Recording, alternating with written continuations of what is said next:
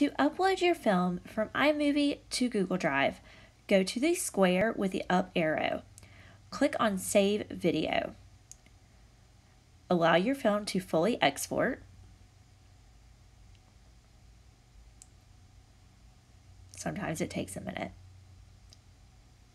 Once it is done, you will see the movie was exported to your photo library. Go to your photos, and you will see that it is there. You can check to make sure that it is there.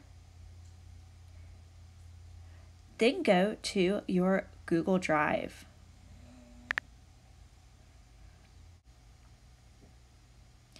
In your Google Drive, click the plus sign in the circle in the bottom right. Click Upload.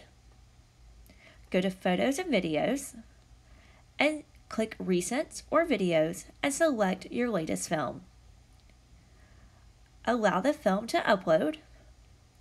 It may take a minute as well. Once your film is finished uploading, down at the bottom it will say all pending uploads have completed.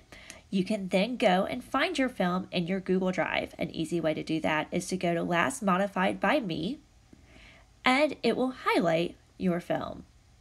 There it is, already uploaded in your drive. Now we need to upload your film to itsLearning. Go to your course in itsLearning.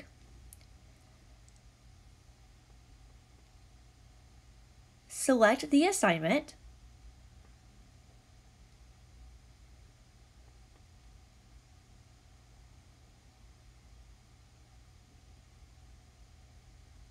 Go to Answer Assignment,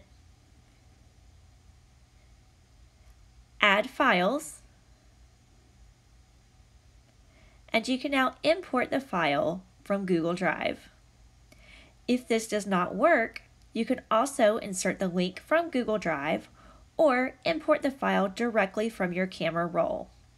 Always be sure to save the file first to Google Drive though, because remember, once you are out of a specific class, you will lose access to those files in itsLearning. You want to save all of your important project files to Google Drive so you can continue to build your portfolio.